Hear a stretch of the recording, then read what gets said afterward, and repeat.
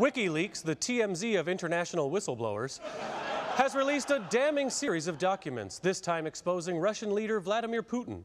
According to the embarrassing cables, Putin is a strong man with a virile sexuality who has bedded a large number of willing females. The leaks also revealed his charitable donations valued in the billions and his workout regime, which includes 1,000 push-ups before breakfast. In a statement, WikiLeaks founder Julian Assange said, "We hope these leaks put to rest the allegations that we have compromised our integrity in the name of a state sponsor with a very large penis."